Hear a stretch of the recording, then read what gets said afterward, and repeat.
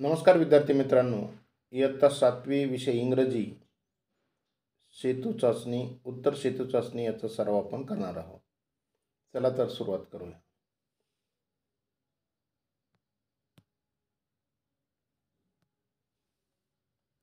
Question number 1, Singh a poem.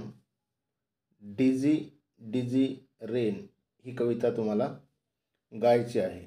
Speak 4 to 5 sentence on the following topics. हे जे काही topic दिले, माय बेस्ट फ्रेंड और होली, याच्या संदर्भात 4 ते 5 वाक्य तुम्हाला सांगायचे आहे. त्यानंतर लिसन and write. Teacher repeat the words twice and tail student to right words. शिक्षक तुम्हाला दोनदा सांगतील आणि ते शब्द तुम्हाला लिहायचे. साधे शब्द बघा, गुड, 11, स्कूल, पेन्सिल, नेम आणि मँगो. जे परिचयाचे शब्द आहेत ते शिक्षक सांगतील आणि तुम्हाला ते लिहायचे आहे. बघा, हा पॅसेज वाचायचा आणि पॅसेज वाचल्यानंतर त्याचे जे काही उत्तर आहे ते उत्तर मी सांगितलेले आहे. What increases the risk to once life. एखाद्याच्या जीवाला धोका केव्हा होऊ शकतो. Talking on mobile increases the risk to once life. ज्यावेळेस आपण गाडी चालवतो, गाडी चालवताना जर आपण मोबाईलवर बोलत असेल तर अशा वेळेस आपल्या जीवनाला धोका पोहोचू शकतो. What is more dangerous than driving under the influence of liquor. दारू पिल्यानंतर जर तुम्ही गाडी चालत असाल तर धोका होऊ शकतो का. तर निश्चितच using earphones while driving can be more dangerous than driving under the influence of liquor. समजे याचा अर्थ असा की तुम्ही जर दारू पिऊन गाडी चालत असाल तर ते धोक्याचंच आहे, परंतु त्याच्यापेक्षा देखील तुम्ही गाडी चालत असताना इयरफोन जर असेल तर ते खूप धोक्याचं आहे. Find the word from the above passage that means same as. त्या पॅसेजमध्ये खालील शब्दाचा अर्थ शोधायचा आहे. रिस्कीचा शब्द आहे डेंजरस, हा सिनोनिम्स आहे म्हणजे समानार्थी आहे. What should be done to avoid the risk of and accident. Accident होऊ नये यासाठी आपण काय केलं पाहिजे. Driving should be done without earphones. गाडी चालवताना आपण इयरफोन वापरायचे नाही. त्यानंतर without talking on mobile phones. आपण गाडी चालवताना फोनवर देखील बोलायचं नाही. Driving without under liquor influence. गाडी चालवताना आपण दारू देखील प्यायची नाही. अशा काळजी आपल्याला घ्यायची आहे. त्यानंतर सॉल्व द पझल. पझल आलेले बघा. आता इथं शब्द कोणता आहे तो निश्चित सांगता येणार नाही, कारण AB आणि AC किंवा कुठलाही असा शब्द नाही.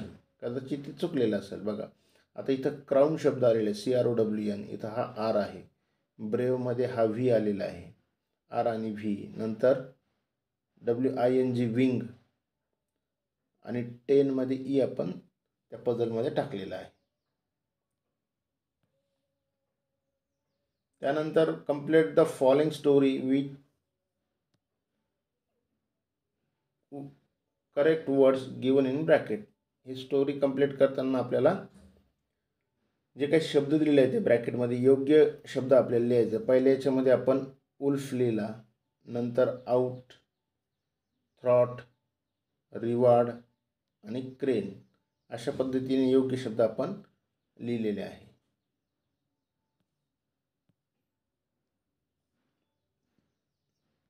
Do as directed. Seema walk slowly. Underline the adverb given sentence. वाक्यातील adverb शोधायचा आहे. स्लोली हा ॲडवर्ब आहे.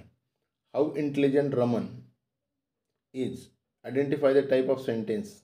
आपल्याला वाक्याचा प्रकार ओळखायचा आहे. एक्सप्लेनेशन म्हणजे उद्गारार्थी वाक्य आहे. He went to the palace. Identify the preposition. To हे प्रिपोजिशन आहे. आपल्याला याच्यातलं प्रिपोजिशन शोधायचं आहे. The rich merchant surprised. Identify the adjective. Adjective याच्यातला शोधायचा आहे.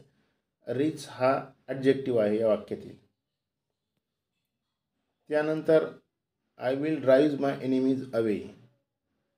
Identify the tense in the given sentence. Simple future tense आहे. वाक्याचा काळ आपल्याला ओळखायचा आहे. Write the contracted form of the given word. आपल्याला संक्षिप्त रूप लिहायचे आहे. आर नॉटचं आरंट येतं, वुड नॉटचं वुडंट येतं, आय विलचं आय विल हे शॉर्ट फॉर्म आहे, लेटसचं लेट्स. त्यानंतर शेवटचा जो काही प्रश्न आहे, add prefix and suffix to the given word. Prefix अगोदर आणि नंतर आपण जे काही शब्द लावतो त्याला प्रिफिक्स आणि सफिक्स म्हणतात. आता मॅच्युअर आहे बघा, मॅच्युअर या शब्दाला प्री मॅच्युअर हा आला, अगोदर प्री आला, नंतर इमॅच्युअर आला, हा देखील आला. प्रिफिक्स आणि सफिक्स आपण लावले. इझीला अनइझी, इझिली हे शब्द आले. त्यानंतर ॲब्सोल्युटला नॉन ॲब्सोल्यूट आणि ॲब्सोल्युटली. त्यानंतर फुलफिलला अनफुलफिल आणि अनफुलफिलमेंट असे शब्द आपण शब्दाच्या अगोदर आणि नंतर काही जे शब्द लावले त्याला प्रिफिक्स आणि सफिक्स असे म्हणतात. धन्यवाद.